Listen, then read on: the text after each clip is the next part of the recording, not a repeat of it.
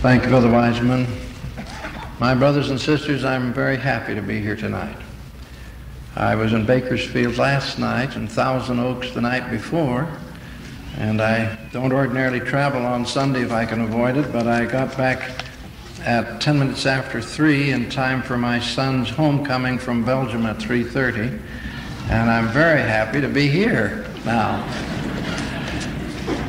These are delightful times in the kingdom. I just thrill with the strength that has been rallied by the Lord in my lifetime. When I was born into the church, there were 431,000 members of the church worldwide. We've added that many people to the church since 1971. All of these beautiful buildings that you see around the land, lovely steakhouses, chapels, temples, schools, practically all of these have been built since I was born, many of them since our children were born.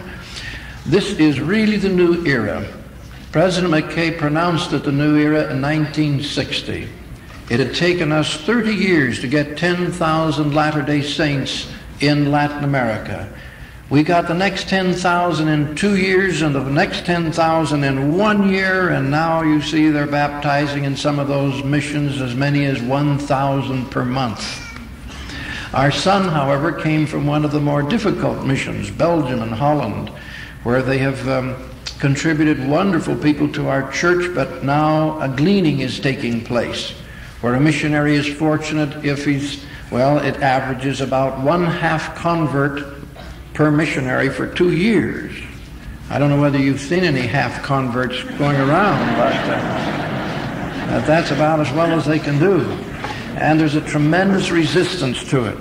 Now, whenever that happens, the Lord has a way of humbling a people, usually by distress or war of some kind. I know if I had been aware when I was preaching the gospel of Jesus Christ in the streets of London, that within 7 years there would be V2 bombs falling on those very streets, I would have preached a little stronger. But I was only 17 when I went over there, and I was just a little timid. So I gave them the message, but with restraint. I would have given them the Jeremiah treatment had I just known how close everything was. Well, things are moving now in a prophetic direction. And the saints need to be aware of what's going to happen in order that they can prepare for what the prophet said they should prepare for. Our brethren have warned us about storing our food, getting out of debt, keeping things in pretty close control, sending our sons and daughters on missions where they're called, paying our tithes and offerings, doing the best we can to get our homes paid for, become as independent as we can, be very frugal about our investments, play them close, don't get too far extended. All this kind of counsel has been given to us. And it's appropriate to remind ourselves that in this immediate future that's just out in front of us, we probably will have a test of those teachings. And we'll be very grateful to the Lord and His prophets if we listened and did what we were asked to do, and probably filled with considerable regret if we find that, like the foolish virgins, we waited too long to put the oil in our lamps. My talk tonight is with reference to something that is moving in on our great country that we were promised would never happen. But it is happening.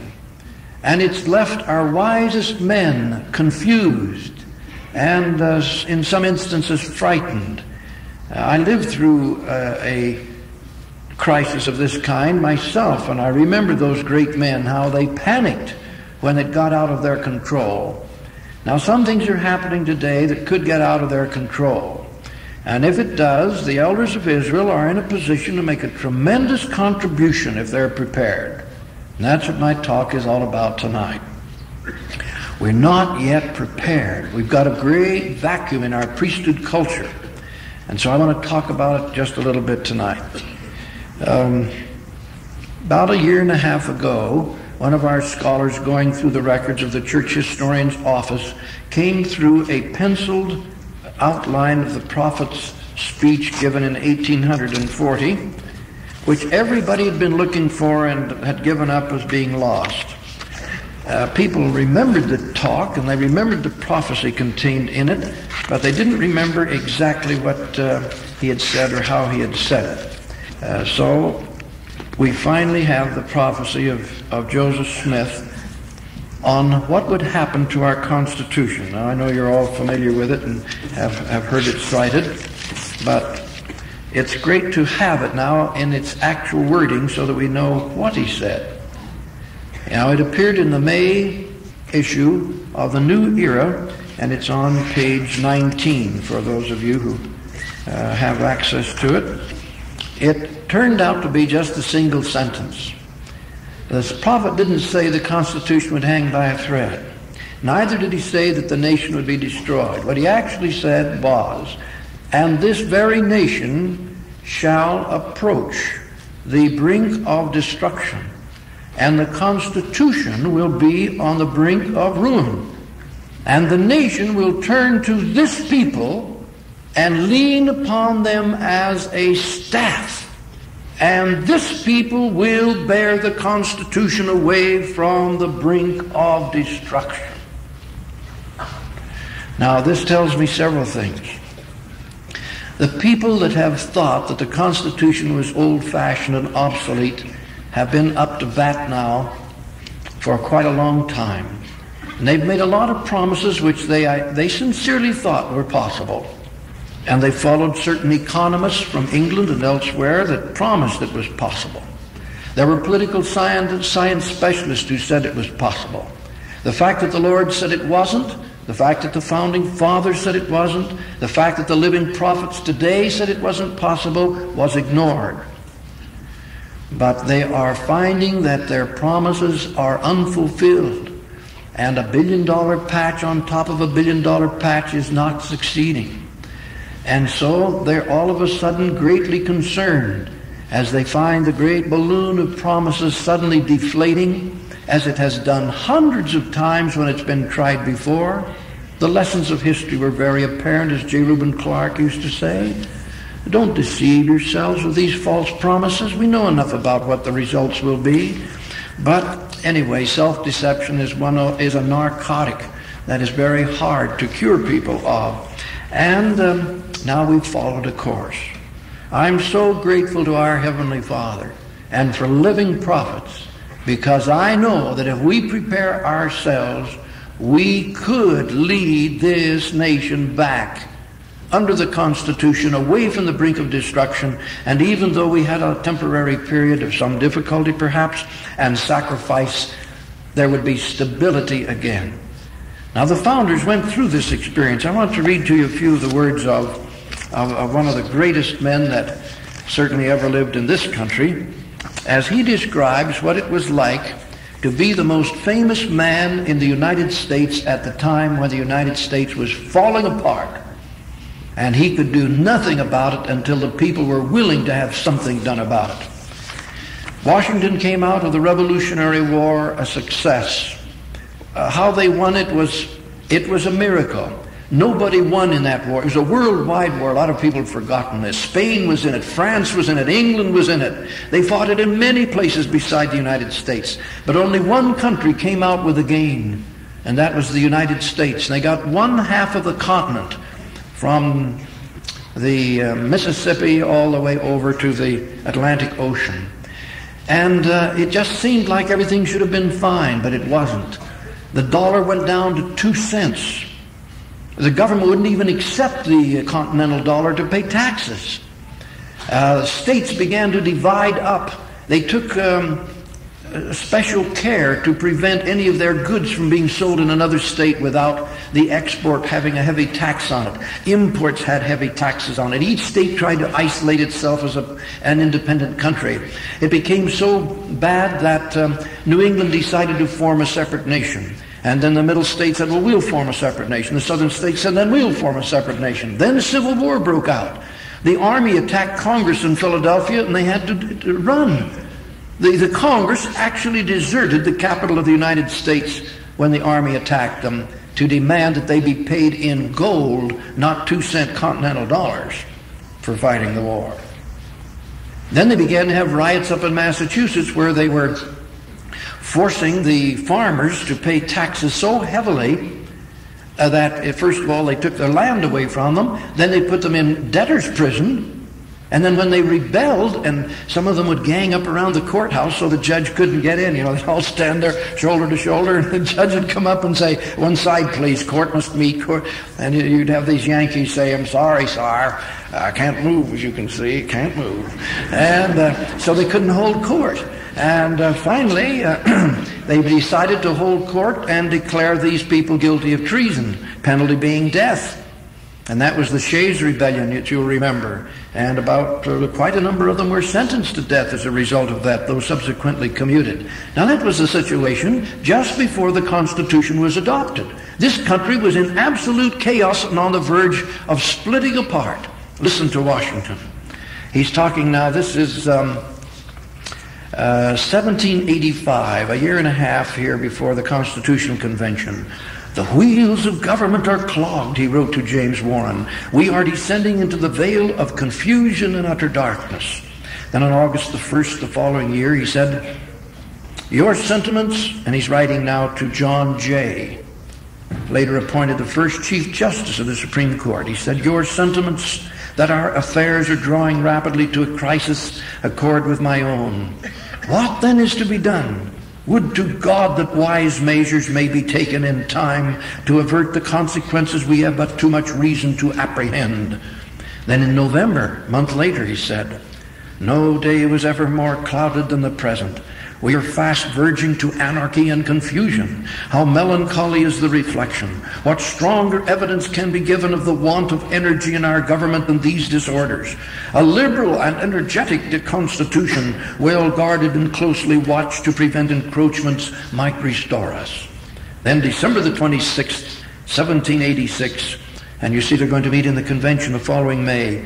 He writes to General Henry Knox, that great big fellow, weighed about 300 pounds, that he sent over to Ticonderoga to get those 59 cannons that Washington mounted there up above Boston, and so frightened the British they just pulled out. You remember that one?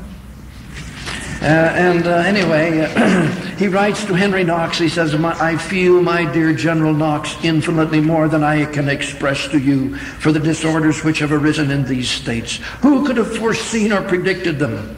And then February the 3rd, just a couple of months, his brother has just died, his mother's about to die, his sister's on her deathbed, it looks like. Washington is so suffering from rheumatism and gout that he has to carry one arm in a sling. And he's just about to be called to represent Virginia at the Constitutional Convention. And he writes, "If any person had told me that there would have been such formidable rebellion as exists, I would have thought him a bedlamite, a fit subject for a madhouse." Well, within 2 months, you see, he arrives in Philadelphia. His mouth hurts. He's wearing some wooden teeth, trying to masticate the food. He's an old man. He's 55. He has suffered in the field so much that he begins to feel all the impact of the pains and aches. He doesn't know he's got many years of service yet, but he does it out of a sense of duty. And because of the illness of his mother and his sister and his brother just having died, he almost used that excuse. And then he said, "No, if I don't go, they'll think I've lost confidence in the federal Congress and that there's no hope anymore, and there'll be some more of that trying to get me to be king, and it'll turn everything backwards. I will be there." He didn't speak at the convention except once, but he presided. He was the chairman. And you couldn't have had a more dignified, splendid person. Well, they worked on that Constitution for 3 months. The story of the Constitutional Convention is exciting. We cover this in our constitutional seminars that we're teaching. And just to see how it worked out, because the Lord would give a man inspiration, the spark of inspiration would strike this man, and most of the others would be against it. And they would argue and argue and argue and argue and argue and argue, till they'd say, "Oh, I guess that's it. Yeah, it's a most interesting thing. I hear some people say, well, you know, the Constitution was just a conglomerate of compromise. No, that Washington saw what was happening. He afterwards described it. He said, I saw the spark of inspiration that none of us could recognize at first. And as we discussed it, a spirit of inspiration came over us until we reached consensus. There were 3 or 4 very serious compromises where a person gives up what he wishes he didn't have to give up, and another man gives up what he wishes he didn't have to give up in order to move forward. There were some of those, but most of it was by consensus. And any of you who have watched any of the general authorities functioning have watched that same spirit work. There's a presentation, discussion, sometimes some opposition, and it's discussed and discussed and discussed, consensus, and the Spirit will confirm it. I saw that on one occasion when I was asked to take the tabernacle broadcasts, and I already was holding down what turned out to be 5 full-time jobs later at BYU. And when I received the call signed by the First Presidency, I was panicked almost because I was swamped, and they were asking me to do something that I knew I couldn't do unless they let me do what I'd prepared myself to do. This is a very sacred experience, and I'll just share it with you tonight. I went up before the missionary committee, about 5 members of the Quorum of the 12, the members of the Council of 70, and Brother Gordon Hinckley, secretary at that time, not a general authority. So they said I was to give 13 broadcasts, and they said, have you an outline? And I said, yes. They said, would you present to us what you'd like to do? So I presented to them what I could do and not neglect everything else I was doing.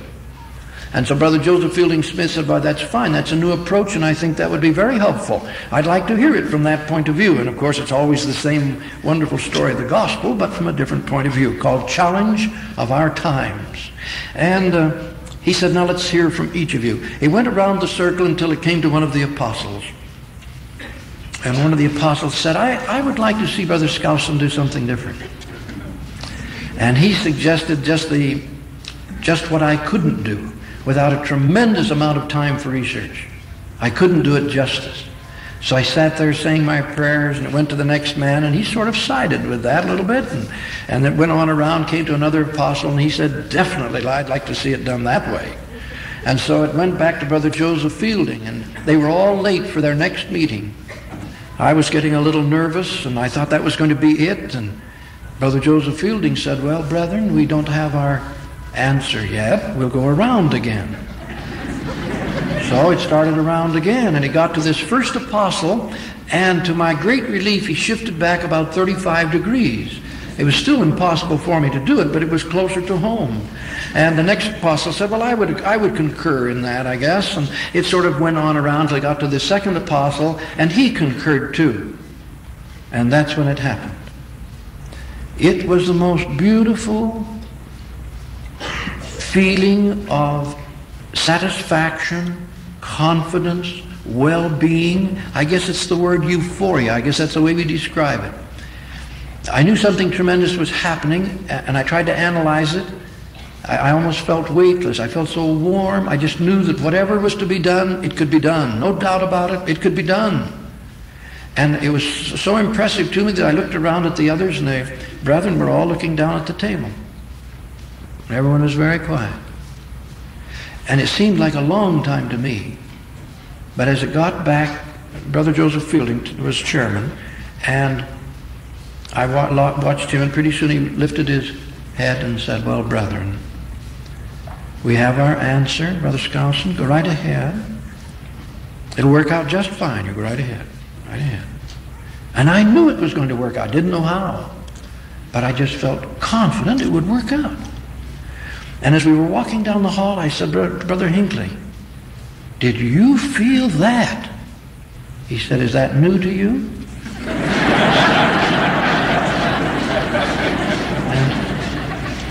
And I said, well, I've never felt it quite like that before. Well, he said, that's what you call waiting on the Lord.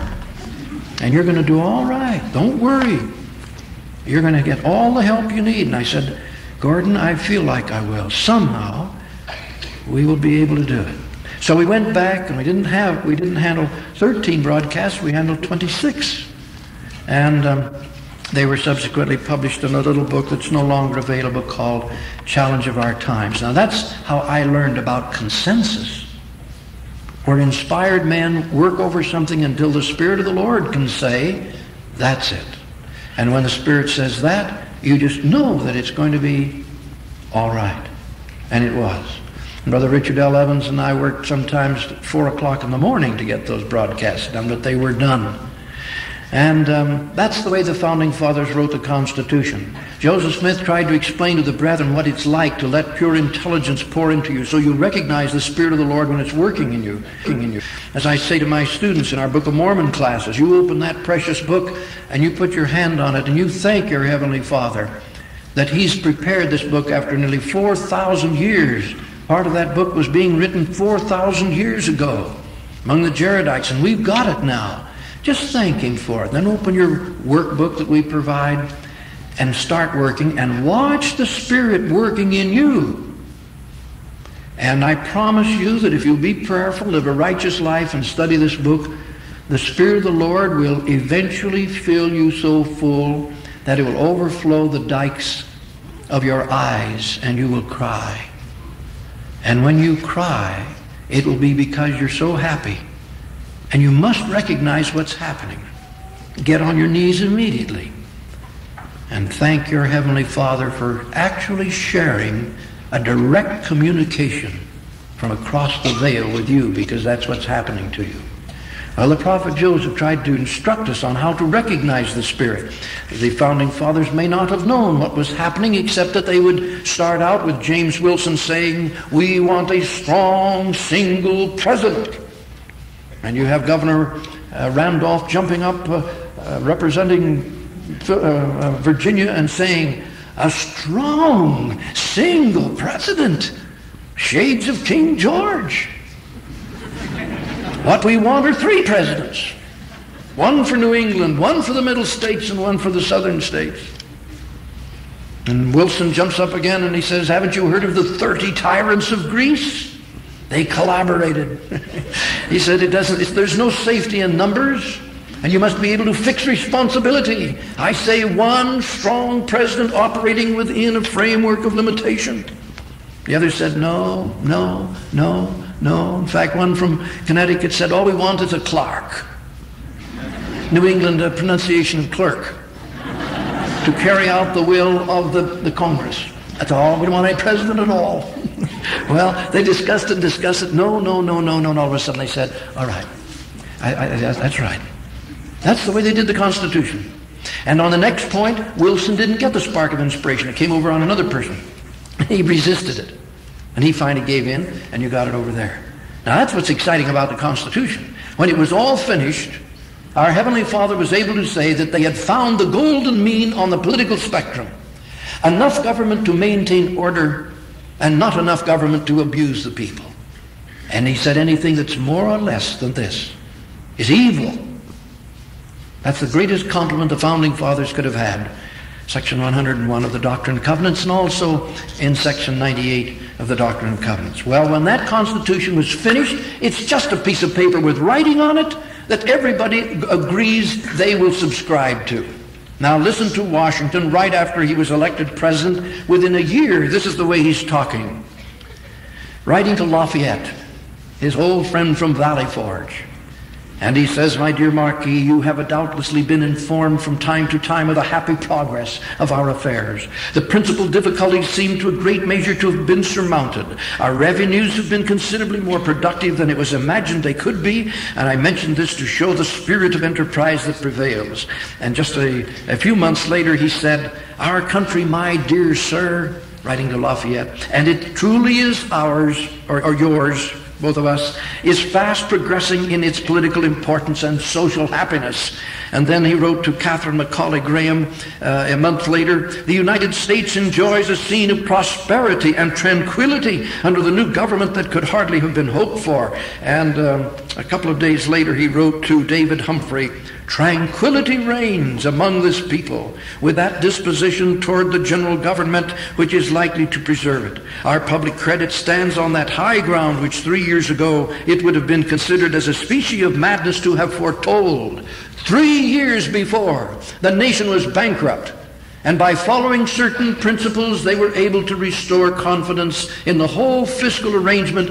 In fact, within 3 years, the nation was on its way, strong, firm, self-confident, all because of a piece of paper with the right principles on it and the support of the people back of those principles. That's what they could do in 3 years.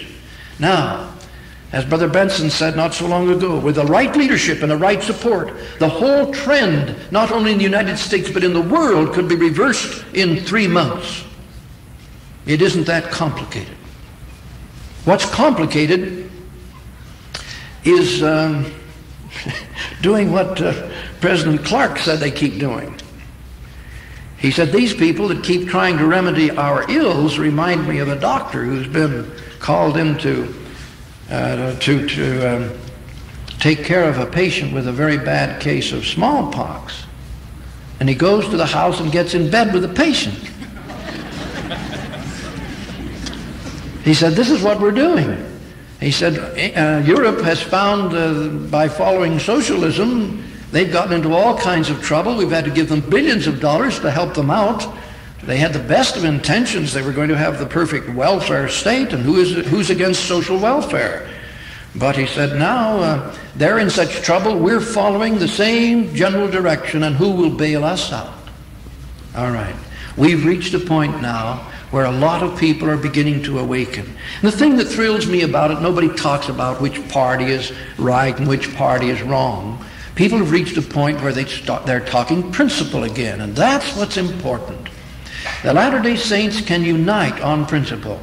Every once in a while I hear somebody say, well, we must maintain party unity. And my answer to that is, no, you must obtain and maintain unity on principle, not people, not party. Loyalty must be to principle, and then we can succeed. Well, it's kind of thrilling to see what Washington was able to say after just a couple or 3 years of constitutional government. And immediately people started tearing it apart. And they began gnawing on it immediately. As a matter of, in the very first Congress, they had a big debate over what the General Welfare Clause meant. And Madison and Jefferson tried to explain to some of the others who didn't attend all the meetings, that happens, you know, what the Founding Fathers really intended. That they had stipulated the areas in which the federal government could function. And they had said that as they taxed and exercised their power in those specific areas, they had to do it in a way that was for the general welfare. You couldn't do it for one state or one person. Always had to be for everybody. That's what the General Welfare Clause meant until 1936, when it was reversed, and Justice Roberts says, no, we think that was a grant of power. And they quoted Hamilton. Why, even Hamilton had said, what's the good of specifying certain things the federal government can do, and that alone, and then turning around and saying the federal government can appropriate money for anything that's nice? And that's the way it was ruled. As a result of that, some things have been happening that I just want to refer briefly to because it's in all the headlines of the paper. We feel sorry for New York. But New York didn't want us to feel sorry for them. They had a good thing going until this year, when the bank said no more. And all of a sudden we found it wasn't New York's problem, it was the state of New York's problem. And the next thing we knew, all the bankers in Salt Lake say, and it certainly is Utah's problem. If they go down, we are in real trouble. And so all of a sudden, if you've been reading your local press, you'll notice that some things have been happening that the Founding Fathers and the living prophets said you mustn't do. Here's what happened.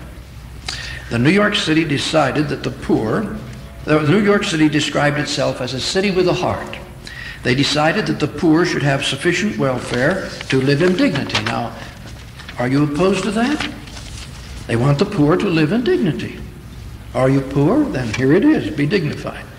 They decided that everyone in New York was entitled to a good education and should not have to pay for it, whether they were able to or not. So one of the largest universities in the country was established with free tuition and the highest paid professors in America. They decided that everyone should have health care at below cost prices. So they established 19 hospitals and subsidized large deficits from each hospital. They decided that the city employees should be the best paid in the country and should also have the most generous pensions so they could retire in dignity. So they yielded to the demands that were made to them with very little resistance, whether they had the money or not. They decided to help poor people hold down costs by putting rent controls on property within the city. All of these policies were the kind which flow from a kind heart mixed with a little political philosophy that the New York politicians employed, which was spend, spend, spend, elect, elect, elect. And you can do that until the next generation's inheritance is gone. And then there's trouble. There's trouble. All these kind acts created gigantic deficits in New York budget. New York decided to solve its fiscal problems by borrowing. First, they increased the property tax to such levels that the property owners, squeezed by rent controls on top and increasing costs and taxes from the bottom, just simply abandoned their buildings and refused to pay the taxes and said, take them. And this deprived New York of a lot of the revenue it was expecting, and whole sections of New York were abandoned. They then resorted to the simple device of borrowing to cover their deficits with short-term loans. And when they became due, they would borrow from another bank to pay that bank. And this got to be kind of a routine. Now, do you think you could get away with that? Well,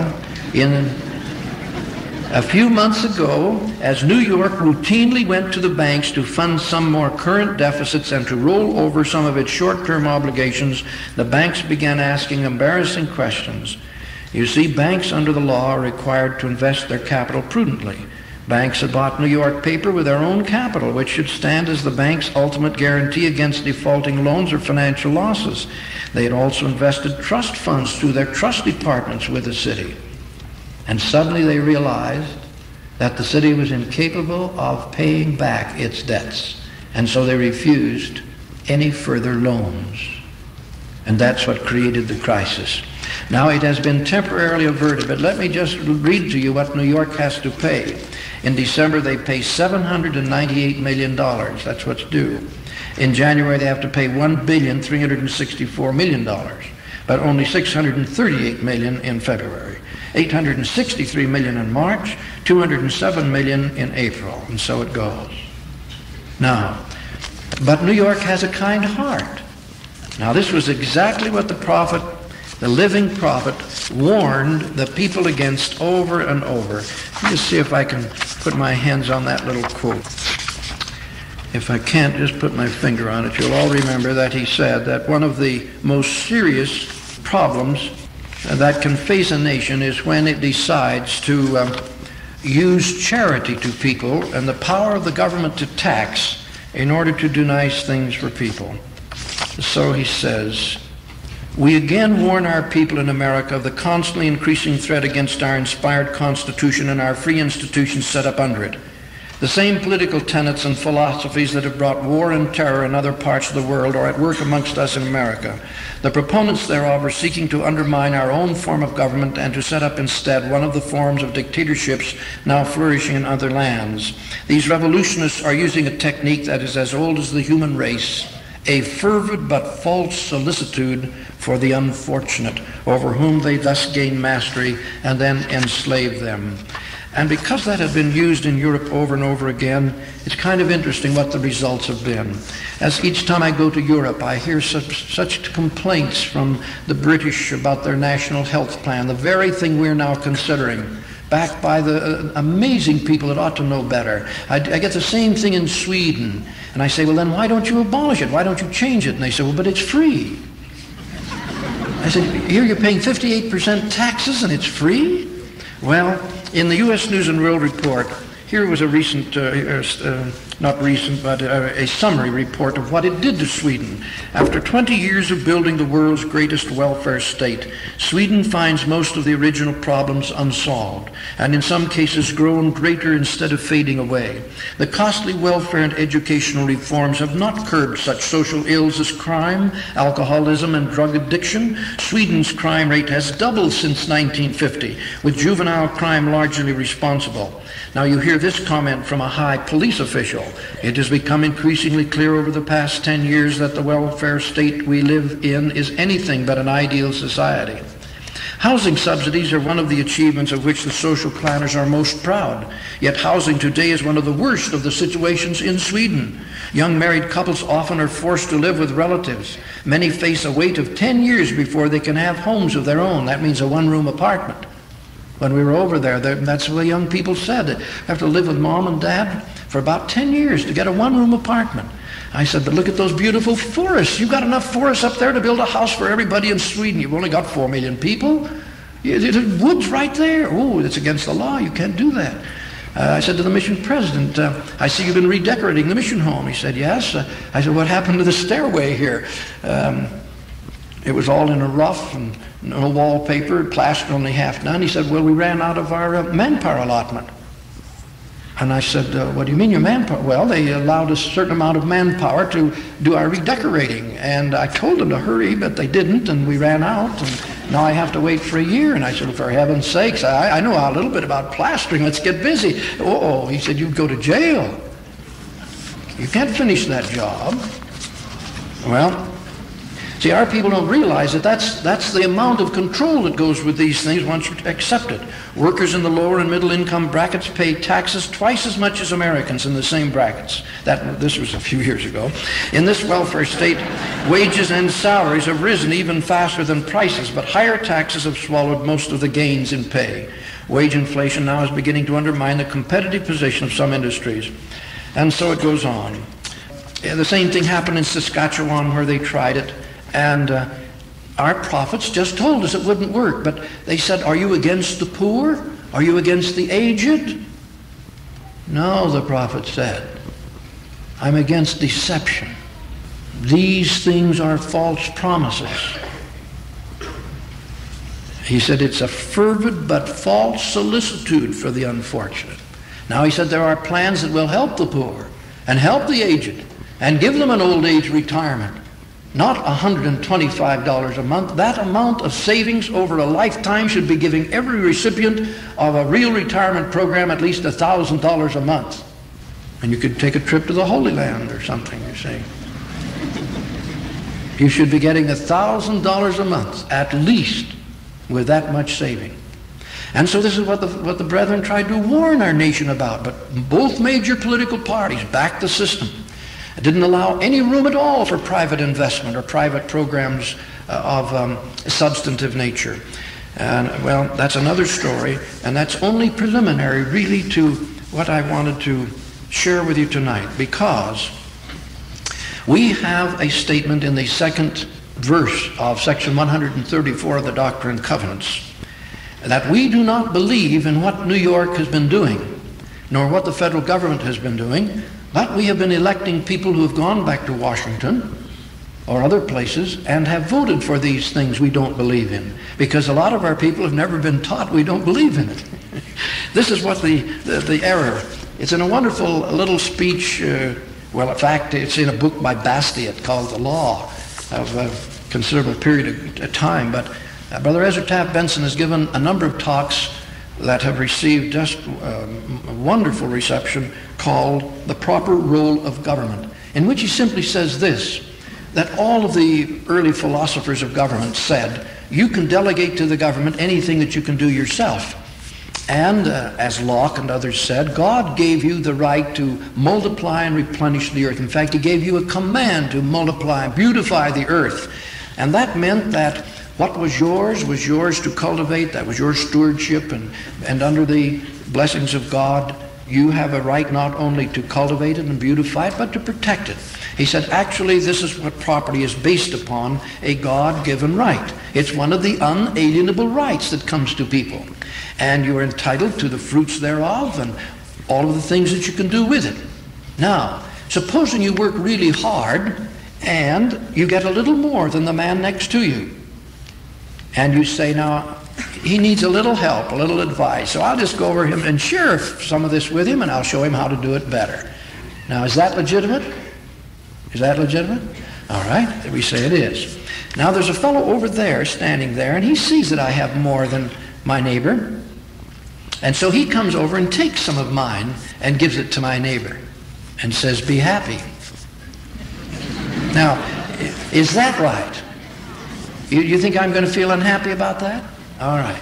That is so basic. That's like 2 + 2 = 4. No one should have any trouble with Bastiat and those who understood principles of honest, legitimate, long-range, peaceful, prosperous government.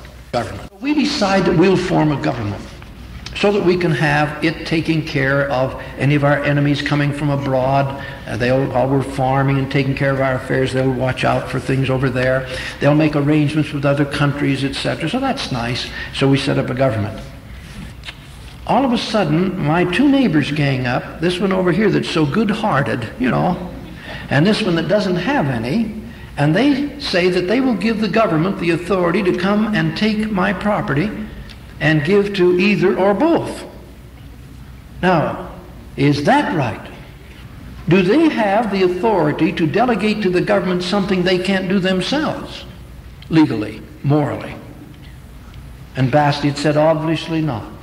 And if you will keep government restricted to those activities which are prerogatives of individuals, you will have peace and justice. But the moment that you give government the powers of the Roman civil law to decide what is good for the masses and then force them to live under it, then the Constitution is dead. And that's the direction we've been moving. And people like J. Reuben Clark and David O. McKay and Ezra Taft Benson and some of these men that tried to speak a word in time, my generation ripped them to shreds in the quiet of their own homes.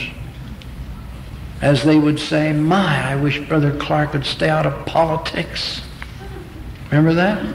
Or they wouldn't attack Brother McKay, he was too sweet a person.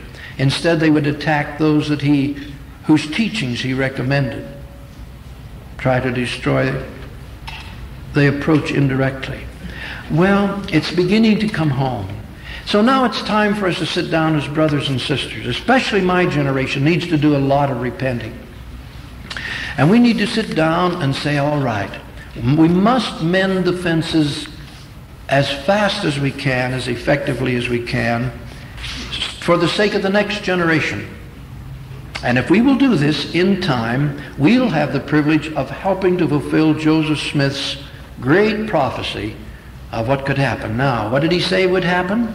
That these people that have these artificial, superficial plans will continue to the point where the American people will say in disgust, no more.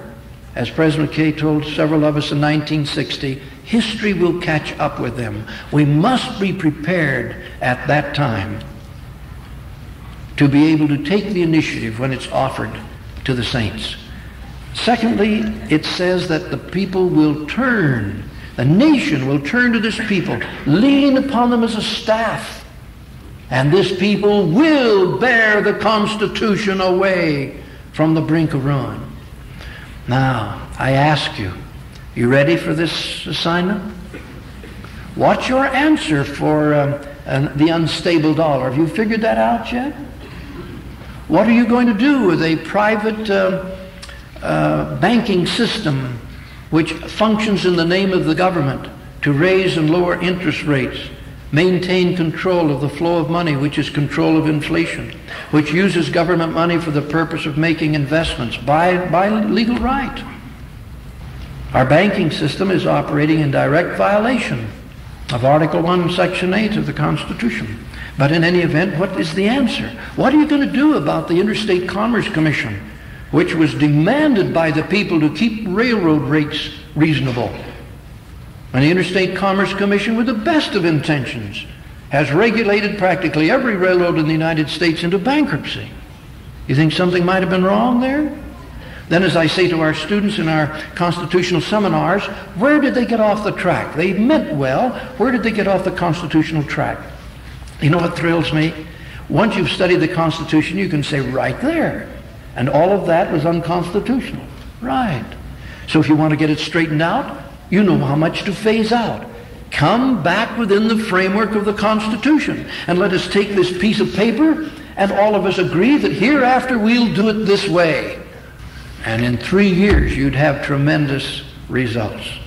So I ask you, especially brethren, you are accountants, you are lawyers, you are businessmen, you are tax experts. Have we worked out the answers? We have a vacuum in our priesthood culture that we've never filled. And that's preparing ourselves for the day when they turn and lean upon us as a staff.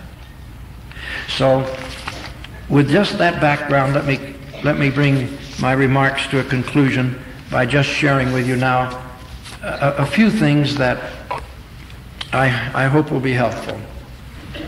Back around 1965, President McKay said, now I definitely want all the saints to begin studying what's happening to our country and what we can do about it.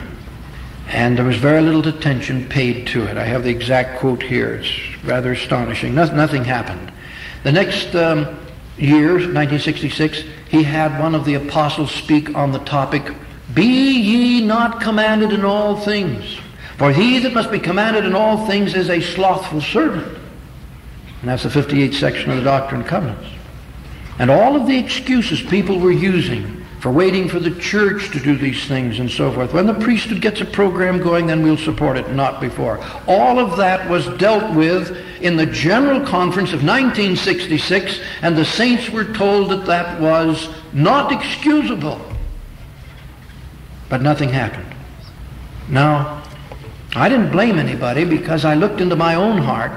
I knew what the conspiracy was doing to the nation. That had been my professional career, to keep track of the brownie points that the enemy was chalking up, and it was frightening when you really knew what was going on, and when some of the foremost agents of the enemy were in cabinet officers' positions, serving as functionaries in the White House and serving on committees of the Congress and dominating the policy of the State Department and abandoning our allies and the people that were depending upon us to defend the freedom of the world. I knew that part of it, but I didn't know where to start to begin untangling this terribly gnarled string. Anyway, in 1967, I was asked to go back to BYU, and President McKay said, when you get down there, start those young people studying the Constitution. And I thought he meant that now the BYU was going to start a program studying the Constitution. I was thrilled with that, and I've been happy to participate. And I said, now if the church gets back of this president, that will be tremendous. No, he said.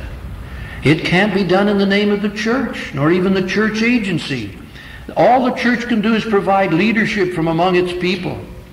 This must be a spontaneous movement for every faith and denomination. It must come up from the roots of all the people.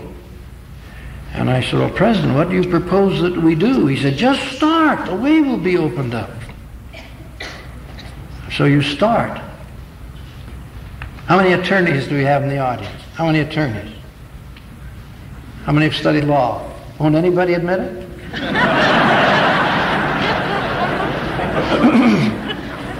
Well, I'm sure there are 2 or 3 of us here. I just wanted them to confirm, if they could honestly do so, that at least my worst course in law school was constitutional law. My very worst course was worse than real property. And that's pretty bad. What was wrong with it? Well, you start out here with the doctrine of the Founding Fathers, and that seems so simple, it's like 2 + 2 = 4. Then you go through the Marshall Doctrine, which is pretty easy to understand. You get into the Tawney Doctrine. He developed a lot of doctrines developed after Tawney up to about 1895, and then you get a lot of different doctrines about 1905, 1908. Then you start moving over to some amendments to the Constitution. Then you get finally over into the Warren You get the gold cases and the Social Security cases, and then you get Justice Roberts in 1936 on that general welfare. And by this time your brain is just gyrating. And then you get over into the Warren doctrine, and finally you get over into the Burger doctrine, and by this time it's hamburger.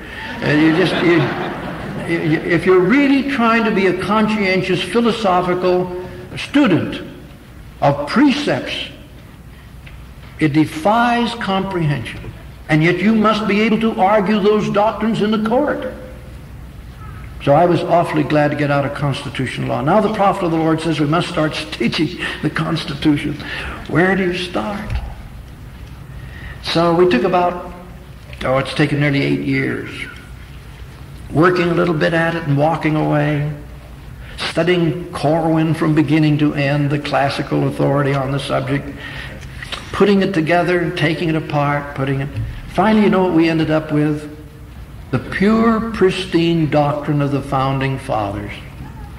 We just cut off everything after the Founding Fathers presented what the Lord said. Anything that is more or less than this is evil. And so this spring we began teaching it.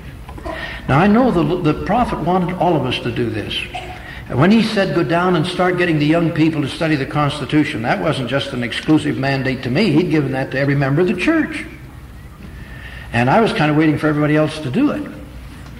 But anyway, we started it. We called it, we thought it'd be nice to call them Freeman. Freeman. Every once in a while someone comes up and says, Brother Skousen, who's Mr. Freeman that started this institute? And I said, well, hopefully you. All of us Freemen. See, that's what the Founding Fathers said. They didn't call themselves Americans. They talked about the ancient rights of freemen. That's what Moroni called his men. Do you remember? The freemen versus the king men. In any event, we just started out. We had to put it under some kind of a name. That's the way we started it out. Well, it's been kind of thrilling what's happening. Now, the most important thing about Joseph Smith's prophecy to me is the fact that he said, and this people shall bear the Constitution away from the brink of destruction. And that just puts fire in my bones. We can't do that today. What if the country turned to the saints today and said, now you're nice people, lead out. Any volunteers? I want to tell you these are highly technical problems, and they must be worked out and phased out so gently and carefully. It will have to be almost an art, so that there isn't a terrible rocking of the boat and a losing of confidence in the process. That's got to be worked out tactically as well as philosophically. Now that's our task, and it's right on us. And it's only one of many tasks. As I say to those that I've talked to in the past, watch the Spirit. Your calling may be genealogy, working with the youth, governing a ward, governing a stake. The Lord knows where He has each of His servants performing their task. Watch the Spirit. And if the Spirit touches you when you hear the message of freedom and the restoration of the Constitution, then don't let that flame die.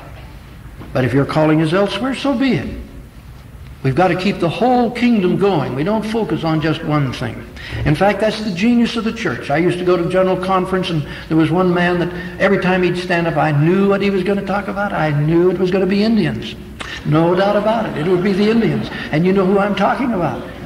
And the prophet had given him the assignment to develop an Indian program. And I'll tell you, he didn't have cooperation. He had some resistance. In circles he shouldn't have been resisted. But he gradually worked it up into the finest Indian program that exists anywhere in this country.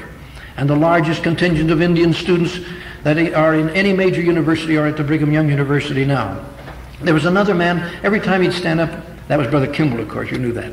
There's another man, you're going to stand up, every time he stood up, I knew what we were going to get. It's welfare, no doubt about it, it's welfare. And that's President Harold B. Lee. And why not? When the brethren were told, all the stake presidents were told during the Depression they couldn't allow any of their people to starve. If they did, it was on the head of the stake president. And President Lee just called his bishops in and gave them the same message. If anybody starves in your ward, it's your responsibility. So they all got busy. They developed a program. The Spirit of the Lord said to the first presidency, that's the way to go. And so that's the way we went. And Harold B. Lee then was brought into the general authorities, and we developed the finest welfare program that exists. And it still isn't perfect, but we're on the way. Genealogy, fantastic. That dead subject. People, we had a general authority. Every time he'd stand up, I knew we were going to hear that subject. And at that time, it was very boring to me. But because he did what the prophet told him to do, he held on to his stewardship and developed the world's greatest genealogical repository that exists in the world. Even the Soviet Union sent a delegation to our last great world conference held here in Salt Lake City. Now, there was a time when we didn't have a primary. There was a time when we didn't have a Sunday school. There was a time when we didn't even have a Relief Society. It's hard to think back that far, but there was a time. And there was a time when we didn't have apostles, and we didn't have 70s. All these things have been added to the kingdom as we have rounded out the grandeur and beauty of the kingdom of God. And now we have a big, huge vacuum staring us right in the face called constitutional principles. That we, as a body, have got to provide initiative in preparing. Well, Brother Wiseman has been on my doorstep ever since we started teaching, first in Ogden, then in Provo, then in Logan, Idaho Falls, Pocatello. He said, "What's wrong with Bountiful?" I said, "Everything's wonderful out in Bountiful." He said, "We want to get one started out in our area." So he's made the arrangements so that we will start one. It will be in November, and the only night that our faculty are available, so it can't include any young people at this time, but it will later, it has to be on a Tuesday night. So we're going to start it. We can, as I say, we can only accommodate 100. When we set up this seminar, I told the people who came in with me as leaders, we had given half of our family income to the program to get it started. I said to these men, if you want to be leaders in this program, you have to be a contributor. There are no salaries. We pay a modest income to those who work for us full time, but that's all. All the leaders have to be contributors. We keep a spirit of sacrifice in this program. We don't talk about ourselves anymore as belonging to this faction or that faction. We just talk about how could you save the Constitution. In one of our seminars, a little to the north, we have the chairman of the Democratic Party sitting next to the chairman of the Republican Party at the seminar, and both of them saying, "That's right, we got to do it." See, that's what the Constitution will do for people. And that's the way it ought to be. We ought to have every party working for the Constitution. We shouldn't have pro-Constitution and anti-Constitution represented. All parties should say, I can do it better than the other party. That's really what it ought to be about.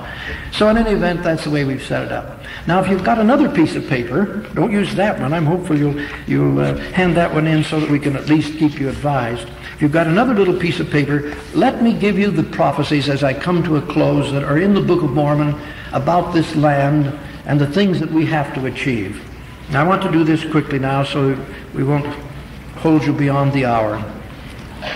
You hear these prophecies cited all the time, and it's just nice to have them at your fingertips. If you've got your scriptures with you, it's nice to put it on a blank page in the back. These are prophecies concerning America. All right, the first one is 1 Nephi 13 and 30. 1 Nephi 13 and 30. The United States to be above all other nations.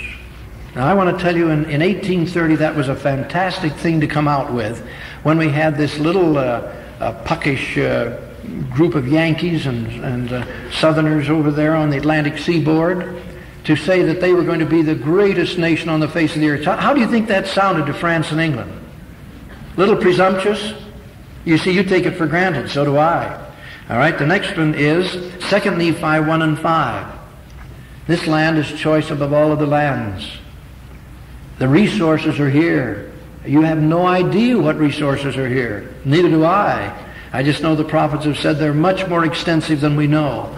We're walking on oil shale that we've got to learn how to extract because it will last the United States 500 years without getting any from anywhere if we can just learn how to get it out. At the present rate of consumption, that is. There are all other kind of resources. I have a couple of friends that are sitting on something that if it turns out to be as real as it appears to be in theory, it will revolutionize the whole energy problem. In any event, this land is a choice land, and it was prepared so that we won't run out of resources. We don't have to have abortions and restricted population at all. The earth is full, and there's an abundance thereof for big families of well-nurtured, educated young people to be raised by hundreds and hundreds of millions more than we have now. Now, the next one is, this land is a land of inheritance exclusively for the seed of Lehi and the Gentiles who will serve God, and nobody else has a promised inheritance here. 2 Nephi 1 and 5. Those who have an inheritance in this land are a very special people. Now, the Lord said that this land will never be brought down into captivity by outside attack. That's 2 Nephi 1 and 7. Never to be brought down into captivity. Now, you're going to be very grateful for that, because these same people that wanted to have a heart for the poor wanted to have a heart for our enemy. And so during World War II, they gave them all of our plans for the atomic bomb and 1/2 of our uranium salts. And they were able to put it together and explode one in about 3 or 4 years after they got it. It would have taken them at least 25 years otherwise. But in any event, we have restricted our defenses of our nation until we are now a second-rate military nation. And this is admitted now by all the authorities, both political and military, on the assumption that you can trust the enemy under detente. Contrary to what our prophet has said, what Joseph Smith said, what George Washington said, there will be a pit dug for these people, the Book of Mormon says, and it will be a big pit in which we could be buried. But you're going to be so grateful for that prophecy, because at a time when it is obvious they could destroy us and are getting ready to do it, and men's hearts fail them for fear, you who have a testimony of the Book of Mormon will stand steady, will not lose your sense of balance and so forth, because you will know that it won't come about. The pit will be filled, but the Book of Mormon says with themselves. They'll start fighting among themselves.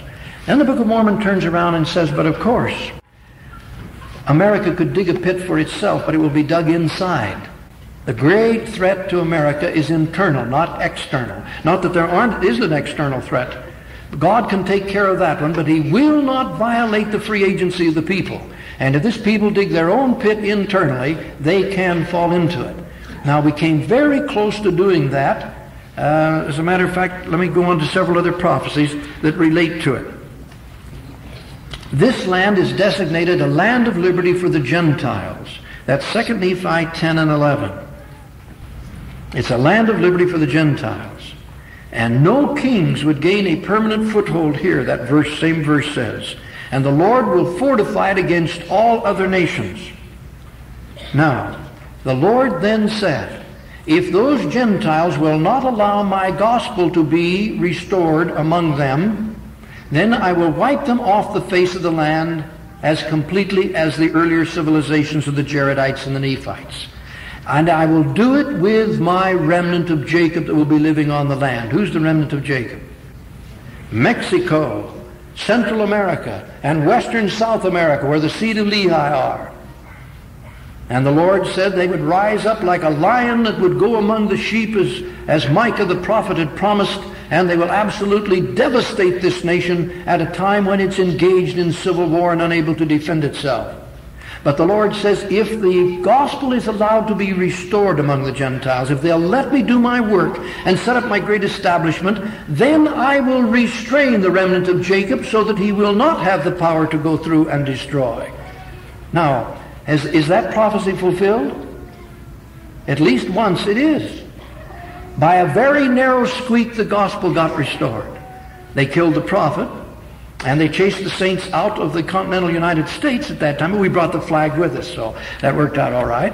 And eventually, the saints were tolerated.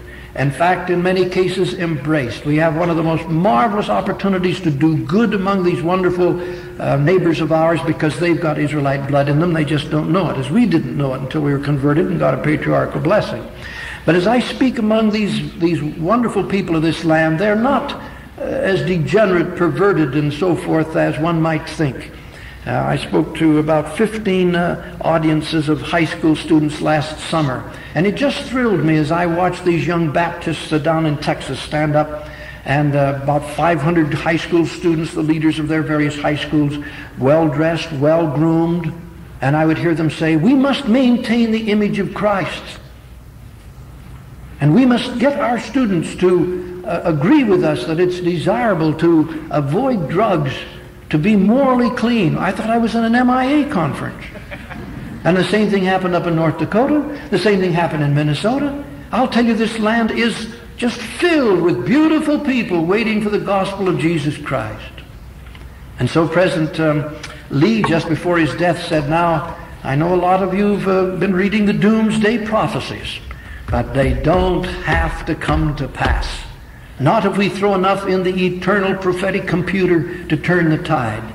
We can save this nation. And he says, I promise you, in the name of the Lord, it can be done. Now stop being pessimistic. You know, a lot of our people want to take their 2-year supply and go up in the hills and set this one out. No, we're supposed to stay in here. We're to be an influence for good. That's our whole purpose. All right, now it says, if the Gentiles will tolerate this work, then it will be allowed to remain established. Now, I need to go back here. The one on the destruction of the Gentiles is by the Savior himself. He said, I'm quoting Micah. Micah was after the Nephites got over here, so he had to quote it so they'd know what it said. 3 Nephi 20 and 15. 3 Nephi 20 and 15, which is where it says we'll be destroyed. And the one that says that the remnant of Jacob will be held back is 3 Nephi 16 and 14. So we're quite a way down the prophetic trail now. Now there's a tremendous warning in the book of Ether, and we close on that because this is what's happening, and a lot of people have been reluctant to accept it or admit it, but it's so real. Every congressional committee has found it. In the FBI we saw it, and it's just as ugly as Moroni says it is. And it must be understood, it must be resisted, and it must be resisted intelligently. And we must be united in order to resist it. So listen to what Moroni said. In one place he said, you Gentiles, I've seen your day. Now he knew that we Gentiles of the latter days would be Ephraimites or would be of Israel, but we wouldn't know ourselves. We would come out of the Gentiles. We would behave like Gentiles, etc. And our ancestors did. And we've been called out from the world now to play our role as Israelites. But we came out from among the Gentiles. So he addresses us as Gentiles. And he says, now you Gentiles, this is the 8th chapter, beginning with the 22nd and 23rd verse.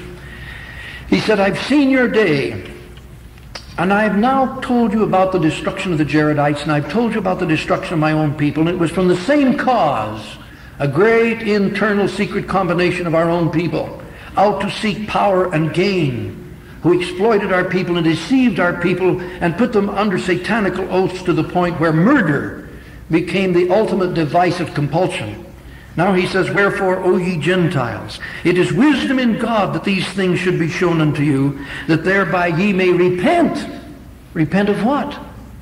Repent of ignoring it, saying it didn't exist. As I say to some of my friends with PhD degrees, why would you deny what the Lord himself revealed to his prophet is here?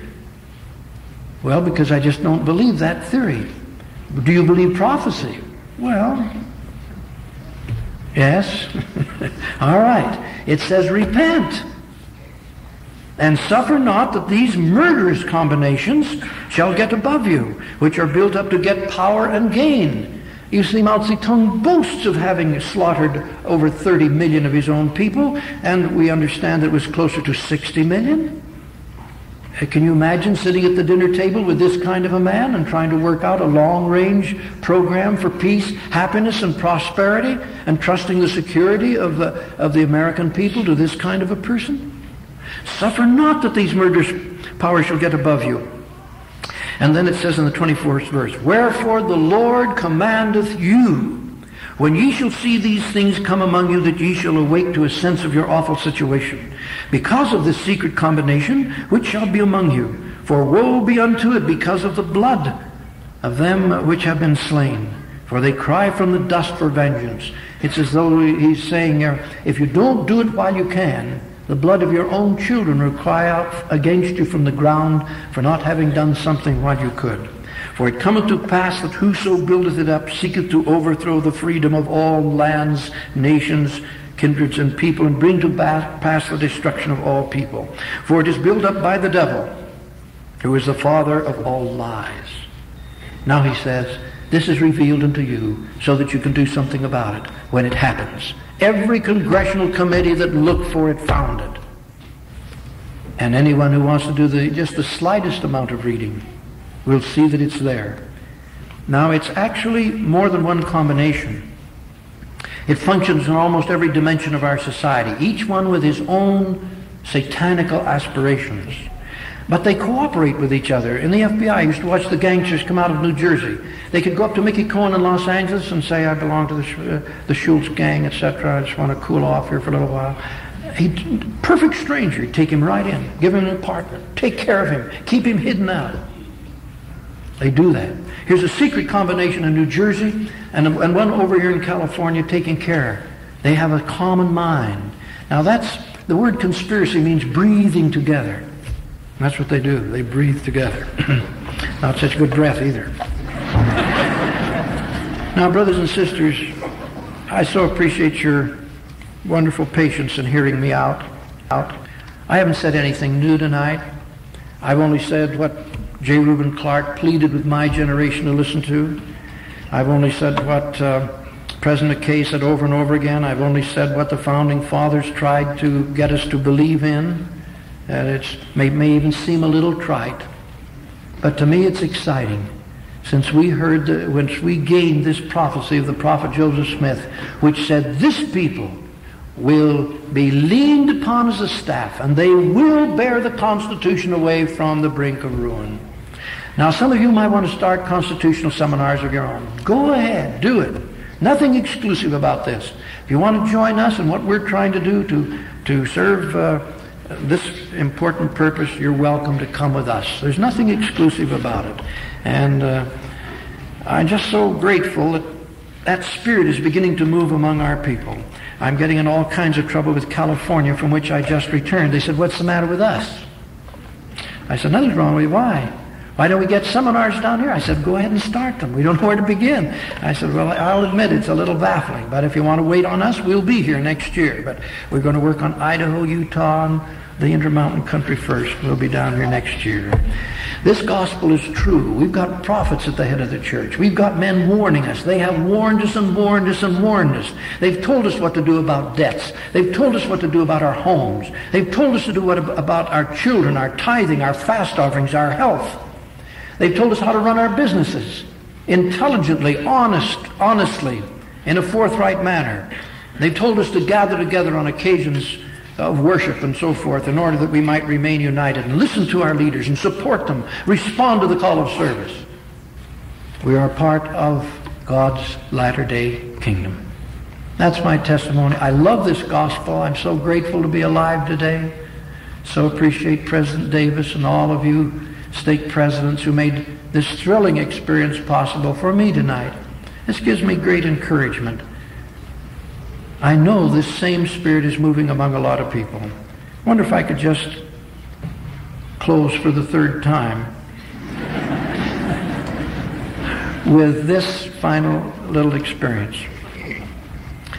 This summer I was just finishing a certain section of our text on the Constitution, and do you know that all of the principles, the institutes of freedom on which our Constitution was based came out of the Anglo-Saxon common law?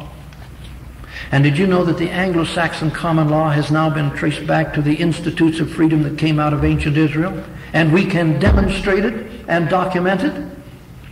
I'll tell you, it's exciting. And if I'd had time tonight, and you wouldn't want me to close a fourth time, but I'd give you 4 or 5 of those, but it's sufficient to say that that's something we can document. Now, I read that in the Congressional Library just strumming through the stacks one day, and I thought, I'm going to come back and read that sometime. I never got back. I remembered it, and here I am writing a text, and I need that material. I can't remember the books. I don't think I took any notes on it, so I start researching. I can't find anything that relates to it topically. I'm lost. I wasted 1 whole month at a time when I was in tremendous pressure trying to get the text rounded out and refined, and one night I received a call. It's from a first-generation German. That's obvious from the call. He said, "Brother Skousen, when can I see you?" And I said, "Who is this?" He said, "This is Albert Schmuel." I said, "What did you want to see me about?" He said, "I don't know."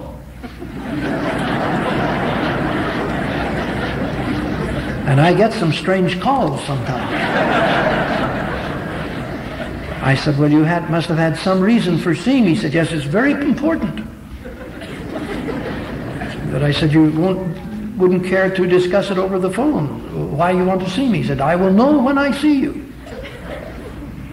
And I somehow felt impressed I should see this man. He's an absolute stranger. I had never heard of him before. So we set up an appointment and we met. He's a very delightful, dignified person. He sits down and I said to Brother Schmuel, "What do you do?" He said, "I'm a genealogical historian." And in due time he said, "What are you doing, Brother Skousen?" Before that he had identified himself. He said, "I'm the one that did the charts for the church, genealogical charts back to Adam. I did all the research for that, the 4 lines that go back to Adam. I did that." "Oh," I said, "I've seen your charts. I didn't know who you were." "Yes," he said, "I'm Albert Schmuel." And so I said, "That's nice, and I'm happy to know you." Now he said, "Brother Skousen, what are you doing?" And I said, "Well, I'm trying to write a book and I'm having a terribly frustrating experience." He said, "What's the problem?" I said, I have seen the documentation that traces the common law Anglo-Saxon institutes of freedom right back to ancient Israel and belong to the original covenant institutes before Israel fell." Well, he said, "Of course. I have the books." I said, "Brother Schmuel, what have you got? What are the books?" And he named them. He had them. "Yes," he said, "I have a whole library on this. It's very well established." "Oh," I said, "our text needs this. I need to be able to teach our people that when we talk about common law, the law of the people, we're talking about the law of God." "Well, of course," he said. "I will bring the books." "Oh," I said, "you've made my day. I can't tell you how grateful I am." He said, "Let me tell you something else. Why I'm here." I was sitting in the temple, and I gained a strong impression that I should see Brother Skousen.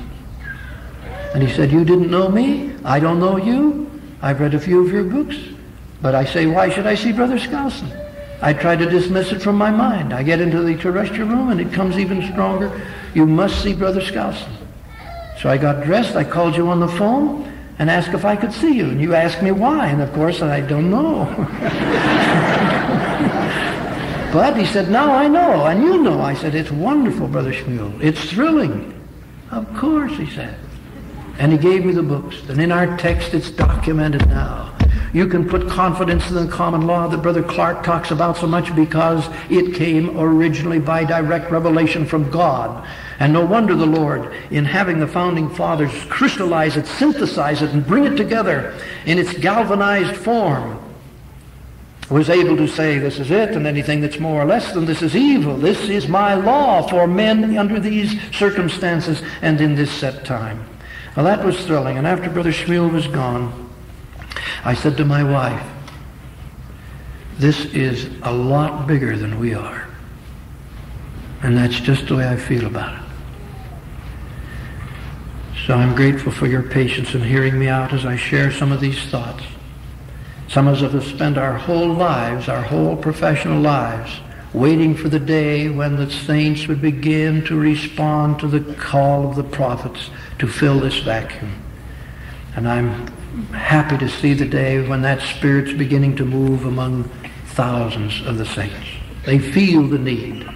And as President McKay told several of us in 1960, history will catch up with our good people, and many of them who don't really understand all the ramifications and theories, etc., will turn and lend their strength to preserving the Constitution because history will have taught them it's the right thing to do.